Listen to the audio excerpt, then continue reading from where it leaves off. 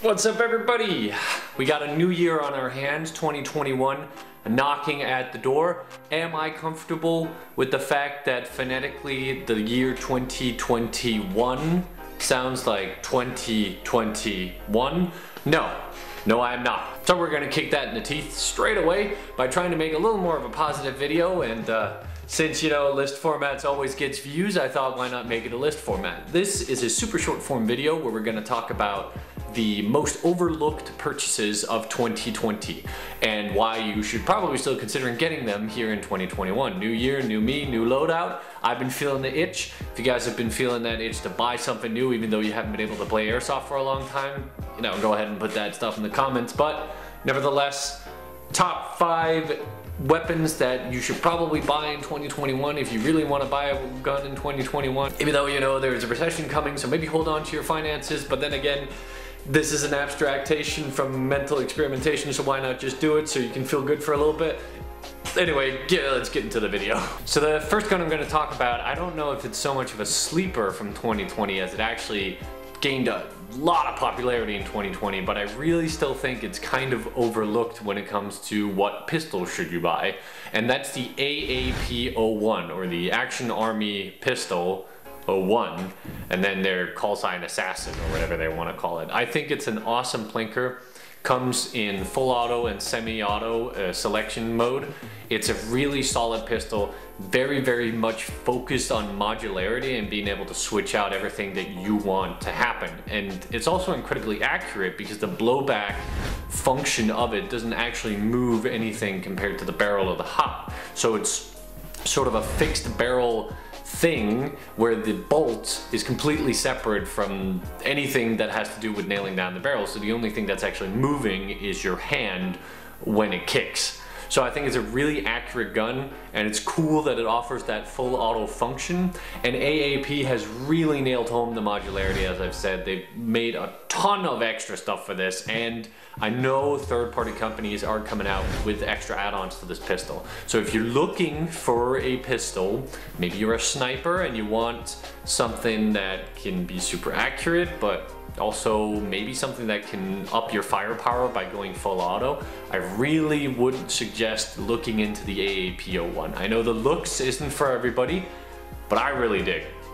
Next one on the list is, it's a bit contentious, because I know if you ask anywhere, what AK should I buy? The #1 response is going to be a SEMA AK, and with good reason. Some of them run like tanks. I've had some issues with some of them, but majority speaking, they run pretty well for as long as you have them. And obviously, if you don't want to drop the money on an LCT or an ENL, which can be very expensive because of the more real steel focused parts, you're kind of in a dead water. Where do I get a mid-tier AK? Well, my suggestion would be to try out the new Arcturus AKs. Personally, my favorite from the Arcturus AK lineup is their AK-05. I think it's a nice carbine length weapon. I do like my shorties, and it's a very modern looking AK. More importantly, it's very similar to one of my favorite builds in Tarkov, which is like the Zenacode out AK, and it's completely compatible with post-market materials like a Zenacode stock or foregrips or anything like that, and it is a V3 box internally, which is ready to upgrade. Not that you would so much need it, because this AK runs really well out of the box. I'd say if I could give any sort of comparison to the Arcturus, I'd probably put it towards Crytek, at least the Crytek Trident lineup. Super high quality externals with mid-range internals. So there's room for upgrade, but it shoots okay out of the box and it looks amazing. So if you're looking for a more modern, really sort of super tactical AK, look into the Arcturus line. Okay, so we've had a pistol, we've had an AK, so it's time to talk about the M4s. And I actually have 2 M4s that I would want to suggest here, but that's because I feel like they fall under different categories. So one very much sleeper that came out in 2020 is the new Modify XTCs. I've reviewed it on my channel. You can find the review right up there. And I think they're amazing. They shoot great out of the box, comes with a gate aster, and overall fantastic plinker. Comes in a variety of different lengths, as well as you can decide what muzzle device you want. And I think I could make it through one video without plugging Airsoft Armory, but why not? Airsoft Armory is getting the PDW version of this gun, so it's all of the new internals and the updated externals, but with the PDW stock from the original XTC series. They're going to be the only ones in the world that has this, custom ordered from Modify. Looks amazing.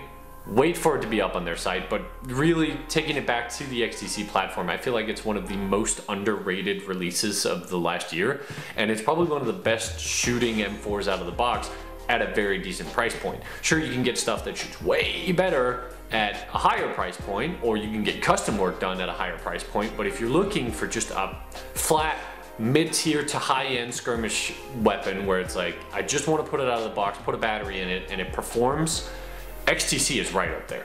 It's just a fantastic M4.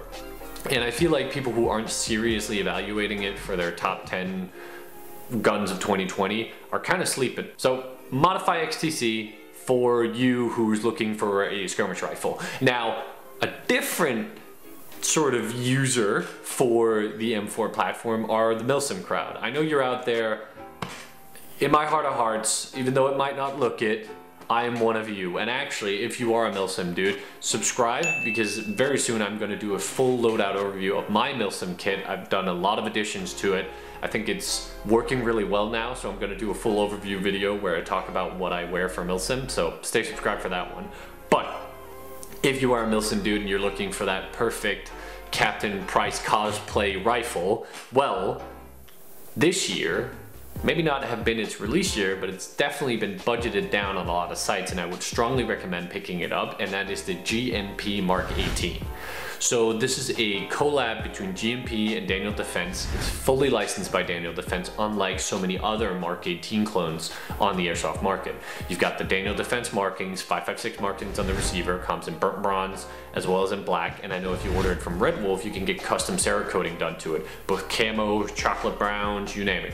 And obviously it's a Mark 18. It's like the defaulto, I'm not a 416 guy rifle. Personally, my favorite iteration of the M4. I think it has class, it's stylish, it's classic yet modern. I think it's a fantastic platform, and the GMP Daniel Defense version of the M4 is just sort of the epitome of Mark 18s, because it's very high quality externals. GMP does make decent quality internals, but at that point, does it even matter? Because the V2 box, you're gonna stuff that thing full of new parts anyway, or HPA tap it, doesn't matter. The externals here is really what's on focus, and it's completely authentic, picture perfect, accurate, fantastic job on the externals.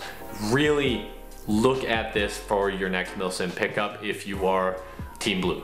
So, finally, speaking of Team Blue, the last rifle that I'm going to suggest is actually going to be a SEMA. Yes, you heard it right. You couldn't get through another top 5, top 10, whatever list without hearing the word SEMA again. And let's just be real, SEMA makes quality rifles at a very affordable price point, and the new, which is the one I'm going to suggest, SEMA MP5 Blue Edition is no different.